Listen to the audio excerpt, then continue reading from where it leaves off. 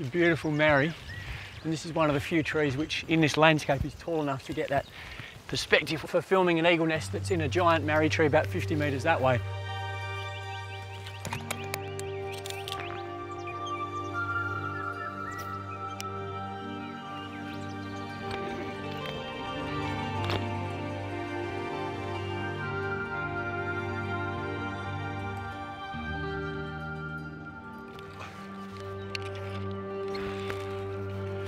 Right, quick safety on, keep the family happy.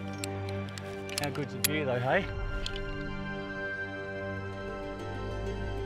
The best part about this perspective is you can just see how vast the landscape is. You get these amazing views of the rolling green hills and forest, and it really takes you into the eagle's habitat more than any other perspective.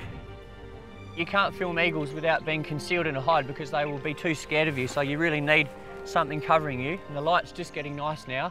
The chick's beautifully illuminated on that nest over there. So I'm hoping I can just pop this hide up, and in the next half an hour or so the birds will be coming back into the evening routine, and hopefully we'll get some feeding behaviour.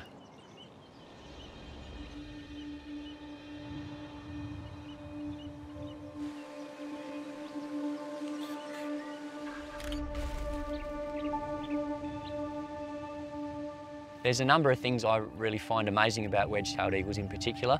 One is to do with the contrast between their role as an apex predator as this incredibly powerful weapon in the landscape.